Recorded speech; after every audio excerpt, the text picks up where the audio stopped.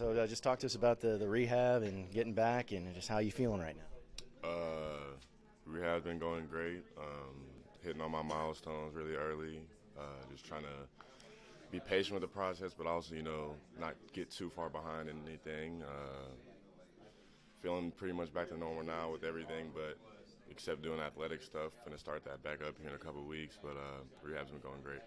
So what's kind of the routine as far as where you're at? Are you on pace to get back about what you expected? Are you kind of further along? Just what's the timeline here? I feel like I could play right now personally, but obviously that's not how. Yeah, I can't say it too loud, but that's not how it works. You got to wait a while.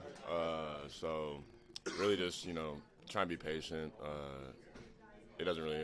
Whenever the doc tells me I can come back, that's when I'll start thinking about that. But just really right now, just working on just getting stronger and just going through the process. I was going to ask you about that. A lot of guys, when they have those lower body injuries, they really focus on the upper body. A basketball player could work on the shot and the form a lot. How's that going for you? You feel like you might be, if there's a silver lining to maybe even improve from what you were as a shooter or something like that? Yeah, I feel like really this just gives me a chance to take advantage of, my touch around the rim, just getting better form shooting, kind of like you said. So just, being able to lift upper body and, work on ball handling, little stuff like that, even with a lower leg injury, is great. So I'm sure it's driving you nuts to not be able to play, but how have you still been able to kind of contribute to the team and just keep the camaraderie up, keep the the intensity up? What's your role right now? I feel like my role right now is just being around these guys and keeping the locker room positive and keeping these guys together.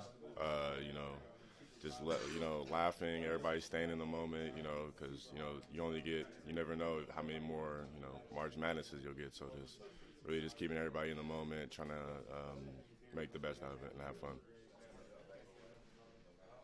So what's kind of the next step for you as far as moving forward? I know you're going to still rehab, but have you just thought about any futures or just kind of like what the next step is for you? I haven't really put much thought into that. Just kind of right now focusing on being with my team, staying positive with my teammates, and going through this March Madness and just having some fun.